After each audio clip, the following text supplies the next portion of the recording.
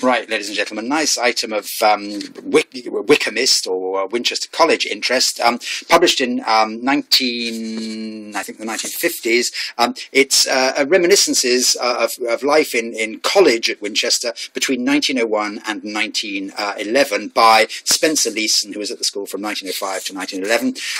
And it's highly detailed reminiscences of life at Winchester College. The college servants are called sweaters, for instance, and it goes through details of a schoolboy's life at that period, and it's rather nicely annotated in a very shaky elderly hand by another owner of the book. It says here G.H. Blore, October 1956, in an old man's hand, and he obviously was at school as well, and he's added the occasional question mark and annotation and name in the borders there. There's another name crossed out there. It's in its original paper wrappings. As you can see, a bookseller has been selling it for £8 at some stage, and that seems to be the going price, because I can find one single copy of this on the 140 million volume Abe Book Antiquarian book site at the moment, and it's priced at £8. There we are. My starting price is rather less than that.